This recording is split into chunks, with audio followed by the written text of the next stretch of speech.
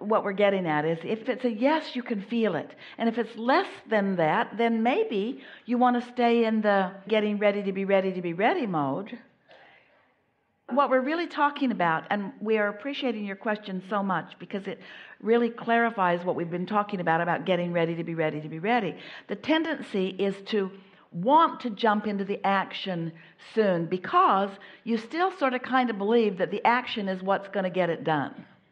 And so you're eager to jump into the action, and sometimes if you jump into the action too soon, then you have more of a clarifying experience where you're asking for something more specific or even different than what that was, and it's all fine, but after a while you find yourself less willing to go through the less satisfying parts of it.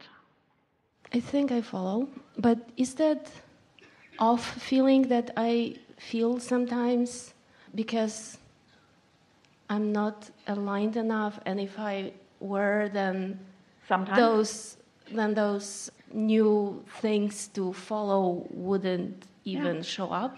It would be only hell yes, hell yes, hell yes versus...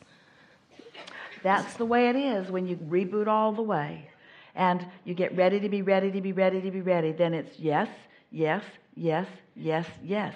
It's only when you jump over in the manifestation stage and try to do with your action and behavior what you could have and really wanted to do with your energy but didn't. Most people are offering most of their action to compensate for the energy that they didn't flow deliberately.